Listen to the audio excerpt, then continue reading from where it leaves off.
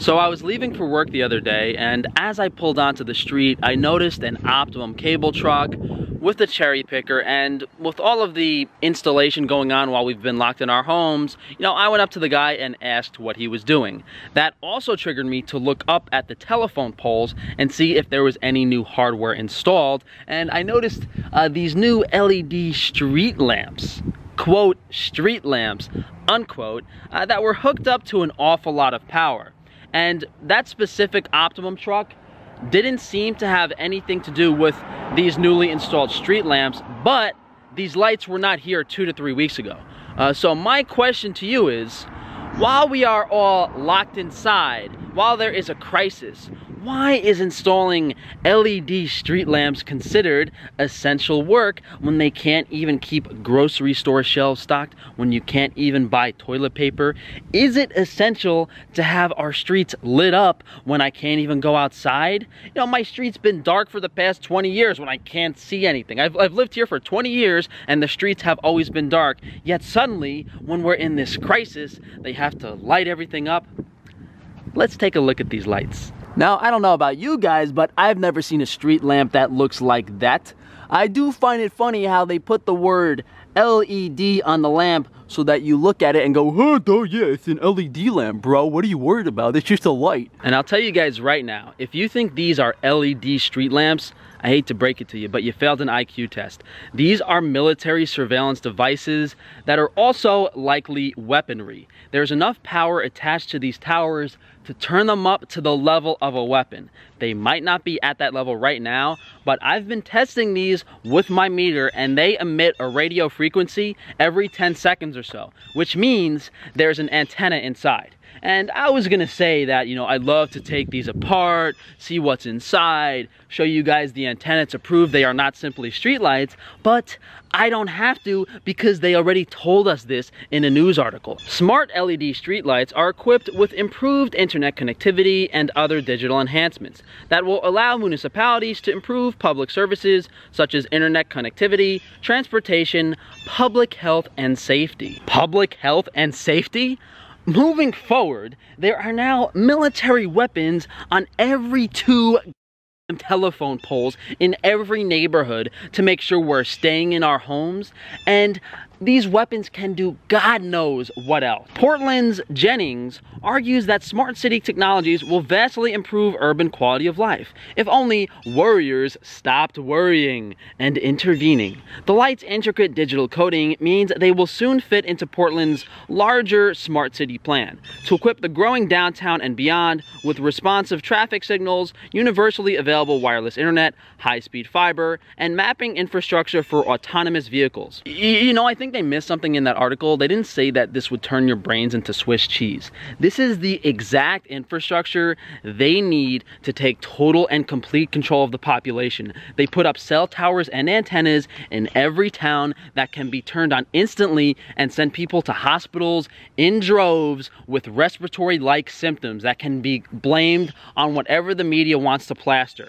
Now they have these weapons in front of every single house, and as soon as you start doing something they don't want you to be doing, police or military will be instantly aware of your whereabouts. There is no hiding anymore. Let's take out my Wi-Fi meter and I'll show you guys that this emits frequencies. So we have right now, see it's pulsing. About a month ago when I was testing on my street, I wasn't getting any readings going up and down the street except for one spot by a certain house. And now I'm getting pulsing every, 15-20 seconds under these new smart LED lights.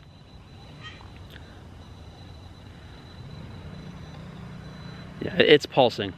And the fact that these are hooked up to some type of Wi-Fi infrastructure means they can turn these on a pretty high frequency and do who knows what. So I think I'm gonna come outside later at night and see what frequency these are pulsing on. And again, these are every two telephone poles. They have these lights on them, which is completely crazy. I don't get any radio wave readings on this until I go under these smart LED lamps. Just like they installed the smart meters on everyone's homes, to read the power, because they needed to read your electricity meter from further away, which are dangerous to people. Now they have these smart LED lamps installed every 2 houses to keep your streets lit up and to make sure you're safe. Yep, here's one. Here's another one that's pulsing. So again, most of the time it is green, it is on a safe level. And then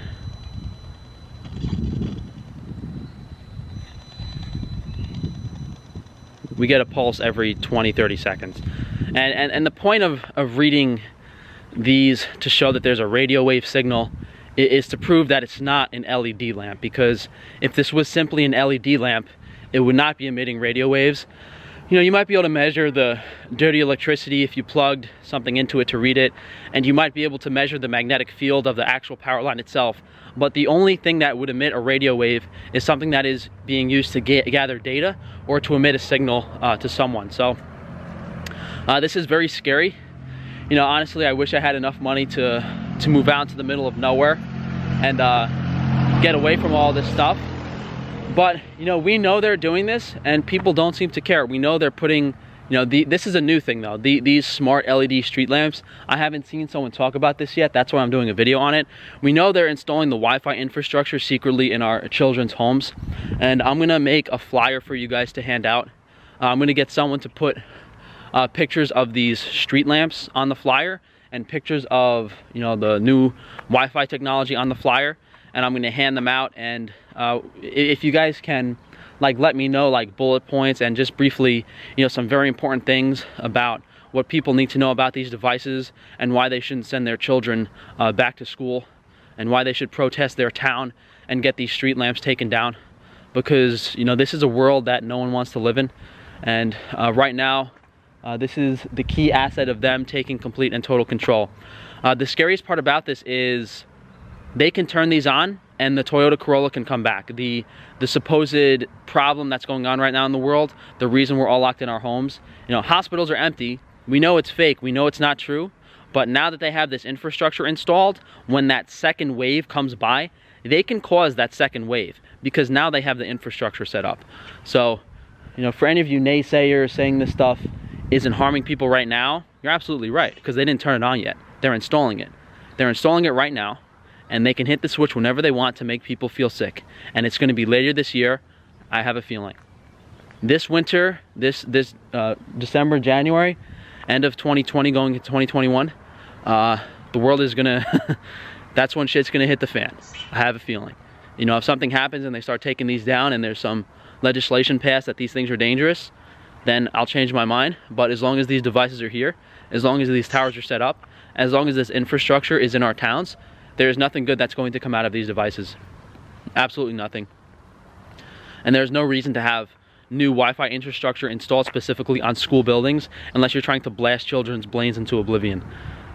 You know, you could justify having these on the streets, on the highways, for self-driving vehicles, but the current places that they're putting these things and the people that are currently suffering, it makes absolutely 0 sense. 0 sense whatsoever. So I'm just gonna drive down the street and go to a corner where there's like 2 lights unusually close to each other, and I think I'm gonna go to the schools and see if we could see any infrastructure, if it's been installed yet. I don't really care, that's not important because we already know what's happening, but it would give me ammunition for my local town to be able to, you know, send out flyers and information to the parents to let them know that, you know, their children should not be sent back to school. So this makes absolutely 0 sense to me. Why is there a street lamp right here on this corner, and then they have one right over here? You know, to me, you know, why would you have the LED lamps? You know, why wouldn't you just have this lamp facing me, facing the street, and not have that lamp? Why do they have 2 lamps so close together? You know, is there a certain like grid infrastructure needed? I don't get it. So I'm here at the school and I was getting high readings, and the smart lamps at the school are turned to a higher frequency. So this here proves that they can change the frequency on these devices. Oh my God, my head feels like I just got blasted. I can't even think straight right now. I'm standing right under this thing and I can literally feel, you know, brain fog. So they can turn these things on, they can change the frequency of these devices. You know, the one by me was not turned on at all. This one by the school is turned on to emit a much higher signal at a very high level. So, you know, why would these companies have the ability to change the frequency of these devices so greatly? If they were just doing it for infrastructure, you know, for surveillance, for improved connectivity, wouldn't it be like a stable connection that wasn't just completely frying people? This is bad. This is not good. This is not good. This means everything I've been saying is 100% confirmed true. They can fry us whenever they want. They can hit the switch. Here's a Verizon truck right here. There's no one in it. US dot 385749 Newark, New Jersey. You got the cherry picker on top. I wonder what they're doing. This is pretty sad to think about. Are we the generation, the last one, that can say it was safe to drive on the streets without getting blasted by military technology, without being fried by surveillance devices? Do we have to EMF proof our cars now? Do we have to drive around in metal boxes just so that our government is not completely blasting us with radio wave technology that's impairing our memory, our cognitive function, our ability to think, our ability to focus, be creative, to be healthy, happy human beings? This is, you know, one of the saddest realizations that, you know, I think in any video that I've made. If this isn't, you know, hitting you guys the same way, you have to really reconsider, you know, where your priorities are. You know, are you on the side of mankind, or are you on the side of, you know, getting a mediocre paycheck because you're a controlled arm of the federal government? You know, the two biggest problems right now are, of course, the government, and two, the naiveness of the sheeple. How they won't believe anything, even if it's plastered right in front of their faces. So as I said earlier, the last thing we have to do is just come out at night, 3, 4, 5 a.m. and see if these are a different frequency. I mean, it doesn't matter because we already know they can change the frequency because of that device by the school was different than the one by me. But, you know, this will tell us, you know, if we come out at 2 or 3 a.m. and they're higher frequency, that'll tell us that, you know, they are changing all of them right now. Oh, well, you guys can't see me, but I can see my street much better than I ever have in my life because now they have these LED street lamps up. And I don't actually like this one bit at all. I mean, you know, it's kind of nice that the streets are lit up and that you can see, but it's kind of creepy at the same time. You know, you see everything that's going on everywhere. There's no hiding anymore. Well, the frequency on the light is about the same. I'm not going to drive back over to the school to see what the frequency is on that light. But we know they can jack these up pretty high and change the frequency. But we'll see. We'll see how things go over the next few weeks. I'm definitely not a fan. So thank you guys for joining me today. If you could please spread the word about these new smart LED street lamps going up in your neighborhood, how they're dangerous, and how the town should be sued for allowing these devices to go up in front of people's homes. If you guys want to support me further, you know, of course, you know, check out all the stuff down in the description below. You know, help me further my goals of providing you guys with quality animal foods that are free from our current system. Of course, if you guys could please like the video, you know, subscribe if you haven't, so you can be unsubscribed shortly next week, and leave a comment down below so Frankie Boy can answer all your questions. Thanks again for joining me, guys, and try to stay positive.